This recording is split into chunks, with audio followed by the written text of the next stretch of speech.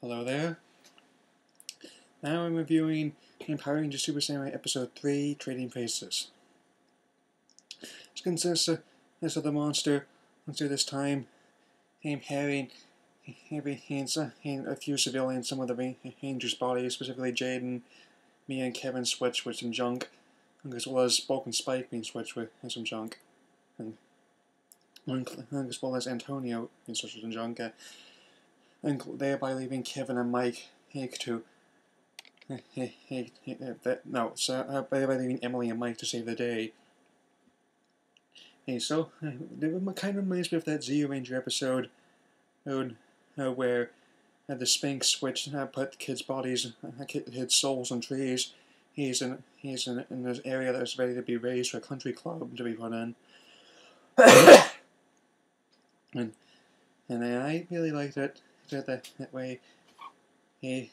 Kevin with I can't talk to this review. With the way Mike activated the black box, and they were just able to control the Zords on their own. It's kind of an off episode before it, but it actually was pretty faithful to the Shin King group, so from what I've seen of still photos and other comparisons.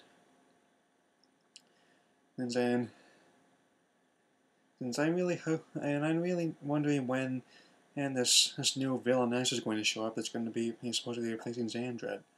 And they keep advertising it all the time, but I've never actually so far haven't seen her come up at all. I don't even have a name to go on with that. And I still don't have my Sugarman Ranger.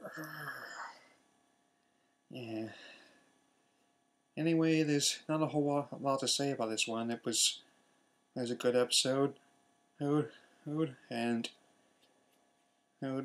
not really as good as the first two episodes. I'm gonna give it 2.5 stars out of 4.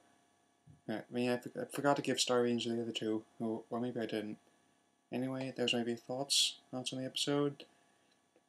I'm gonna try and get the review of the new Pokemon from Black and White Rival Destiny's episode up as soon as I can, but the video slurs, the web connection here is not too great.